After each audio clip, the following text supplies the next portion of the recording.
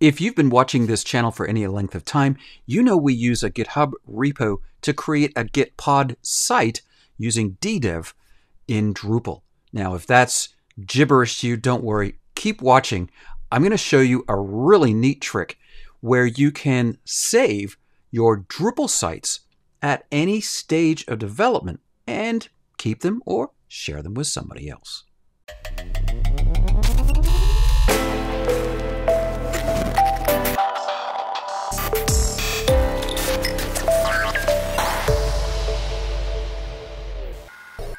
Hi, my name's Rod Martin. This is OS Tips from OSTraining. And just like I said a moment ago, one of the coolest things with Gitpod is the ability to share a Drupal site at whatever stage of development you're in. Now, our students use this in a variety of ways. They create a backup at a particular moment in time.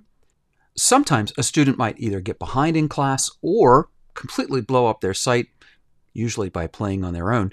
And that's okay, because I can take a quick snapshot of my own site, give them a link, and as soon as they click on it, that Drupal website is uploaded or shared to their Gitpod, and they can keep taking the class. Let me show you what I'm talking about.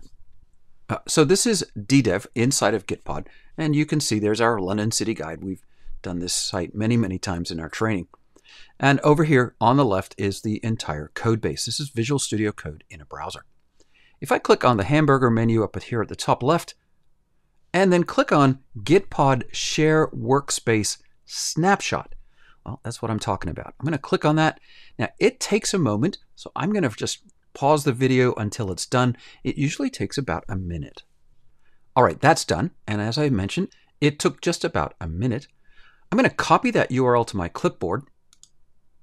And now I can share that URL with literally anyone, and it'll open up in their Gitpod repo. And of course, you've got to be signed into Gitpod to do this, but let me show you how it works. I'll open a brand new browser. It's going to instantly add this ddev site to my Gitpod repo, and I'm all set to go. Now again, this takes just a few minutes. I'm going to pause the video until it's done.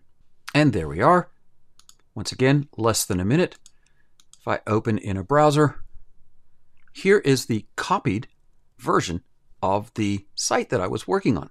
So if I head over to all of my workspaces, you're going to see there's the original, and there's the copy I just added, right at the position in the class whenever I clicked share. Of course, if this was somebody else's, it would show up in theirs exactly the same way, and it would, from that moment on, of course, become their website. So I know this is a bit of a specific tip today, but many of you have said how awesome this Gitpod setup is for building Drupal sites and playing and learning Drupal. So I wanted to share that with you because it's something we use a lot in training. Well, thanks for joining me today. This has been OS Tips from OSTraining. My name's Rod Martin. We release a new video every week. We'd love you to subscribe, give it a like. We'll see you next time.